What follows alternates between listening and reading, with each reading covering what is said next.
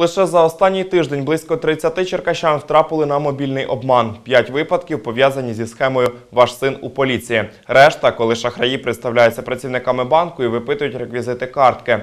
Додам, за 16-й рік подібних випадків із банківськими махінаціями зареєстровано майже 1,5 сотні. По 11 справах особи встановлені. Нині триває слідство. Щодо псевдозатримання поліцією, за минулий рік зареєстровано більше як 20 кримінальних справ. У половині із них особи встановлені, їм оголошено про підозру. Про це повідомляє Головне управління поліції.